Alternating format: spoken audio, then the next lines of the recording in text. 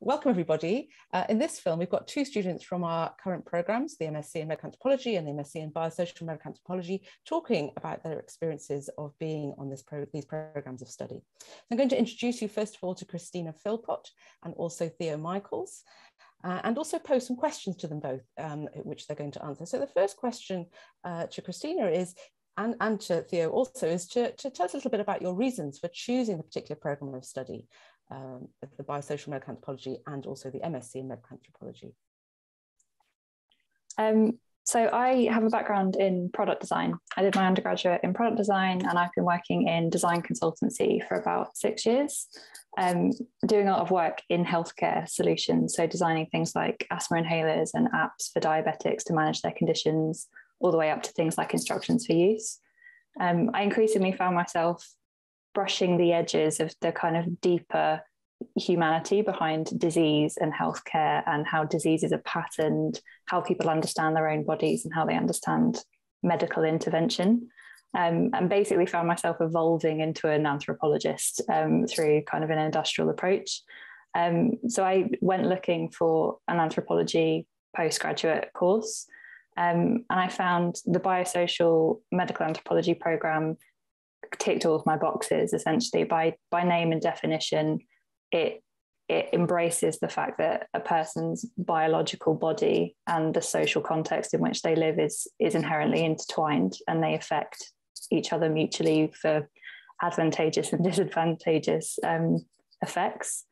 I think the course has been hugely beneficial in basically enabling us to look at healthcare from a number of different angles. There's a very strong emphasis on mixed methods analysis. So you see the numbers and you see the real kind of ethnographic insights from people.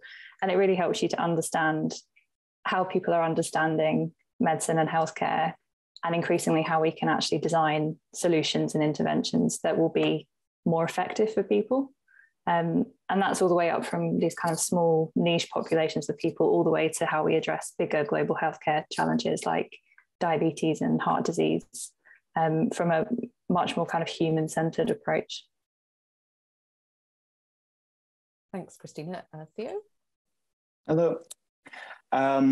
So I chose the MSc in Medical Anthropology in part for two of the professors here, Joe and David Napier. So David's work on the immune system and alterity greatly influenced my undergraduate senior thesis, and now he's my dissertation advisor. Joe is a clinician anthropologist whose work on the Navajo Nation I really admire, and as I hope to follow a similar path as him, I'm applying to MD PhD programs right now. I wanted to learn from Joe, and I got to, taking his psychological anthropology module and having him as a personal tutor the first semester.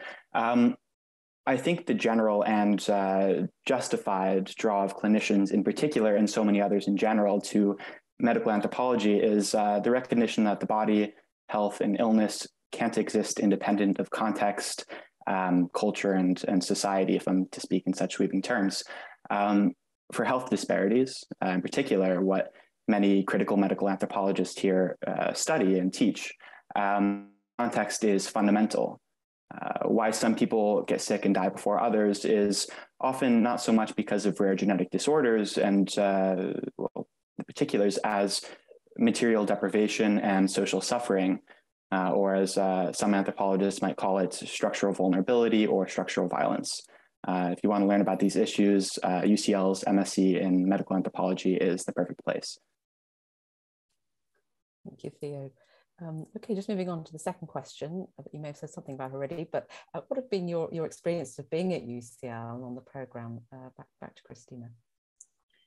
So UCL's been a fantastic place to study. As a campus, it's aesthetically beautiful, really nice place to be.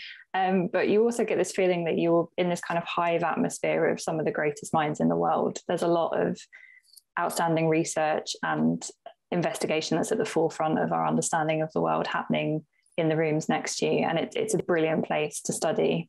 It's been really effective during the pandemic as well. They've been really kind of embracing the hybrid working environment. So as much as possible, we like to be in person, but if you can't attend for whatever reason, there are digital ways to attend now, which is great. Yeah. Thank you.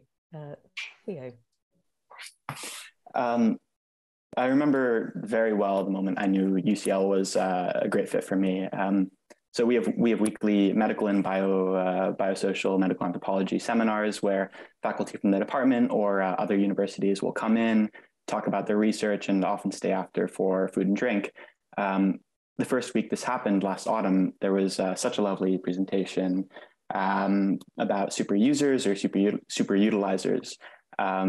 Not only did it seed a new interest of mine, leading me to read a series of articles on the issue, that night after the presentation and after most people cleared out, I got to sit down with a couple faculty members and another student to talk about anthropology and really only anthropology for hours.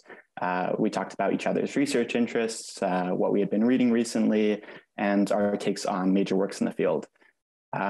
What impressed me was both the availability of faculty to engage with me as a student in such an extended way, as well as the breadth of knowledge or kind of this plasticity of anthropological thinking that allowed a conversation to carry on as such. Subsequent weekly seminars, modules, and conversations with faculty members only demonstrated that these qualities are fundamental to the department. Thanks very much, Theo, and thanks, Christina.